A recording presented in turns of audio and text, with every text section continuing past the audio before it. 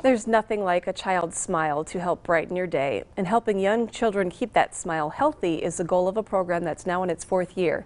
Eyewitness News Health Beat reporter Mark Hiller checked out today to see how it works. Look up at the sky and open your mouth again. This isn't the kind of exam you might expect to see in school, but a dental exam is exactly what 40 students ages 4 and 5 are getting at Linwood Elementary School. Look up. Wonderful.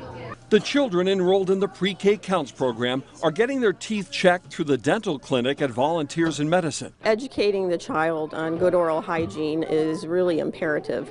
Without it, research shows it can lead to illnesses which can harm a young child's well-being, their academic achievement, and even success later in life. For many of these children, this is their first interaction with a dentist, something that should have happened by the age of 2.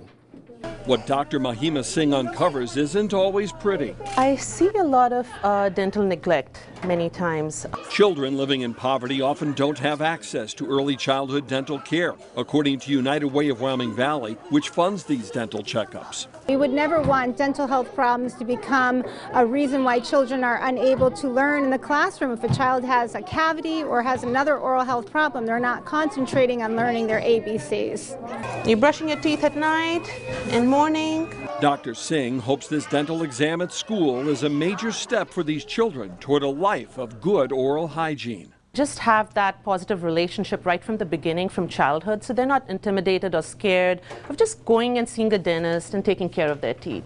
With the Health Beat in Hanover Township, Mark Hiller, Eyewitness News.